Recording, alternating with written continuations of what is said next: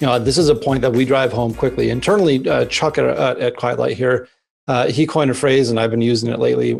We just call it "get ugly fast," right? We want to bring up the ugly stuff right away. My experience has been that buyers can handle the ugly; they can't handle surprises, right? That's right. It's when someone's surprised that they're like, "Wait, what else didn't you tell me now?" Like, Yes. that's bad. I can digest that, but I can't digest the fact that you thought you couldn't tell me that, right? Had a call with the client this morning. He's like, Elliot, I have no issue with anything that happens to diligence, but if I get the sense that the person's not telling the truth about one thing, I'm going to think everything I have is crap. Yeah, absolutely. So the conversation we had earlier about the seller may be telling Mark, I don't think this guy can close. What my clients often tell me is I think this guy's full of it. Yeah. And I have to have those same calm down conversations if I think the financials are right.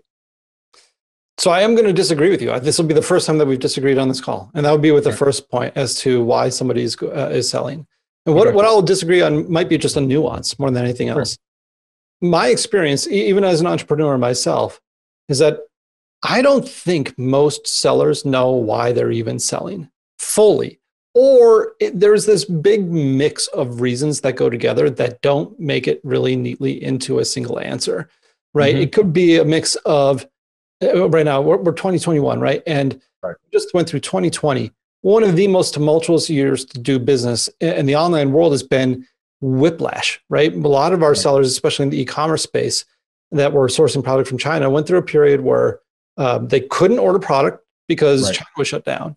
Then they could order product, but Amazon was prioritizing products that weren't theirs. And so they couldn't stock their product. Meanwhile, demand was going through the roof for their product. And so it was this weird thing. And so that was stressful. And now they're having all these record sales, and they've always sort of thought about an exit. And now maybe they want, they're interested in another project because they're an entrepreneur.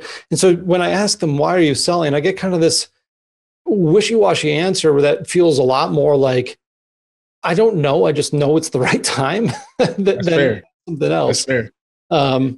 But hey, Mark, I mean, in reality, I think you bring up a good point.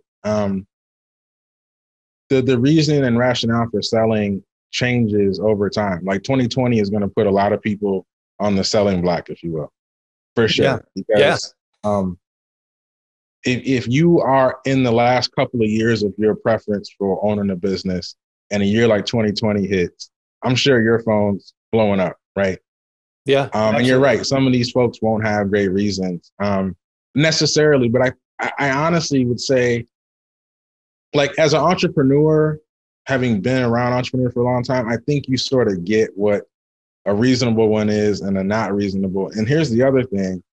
One of the things we have to do on the diligence side is have some sense on how credible and full of integrity the mark in the room is, the sell side representative, right?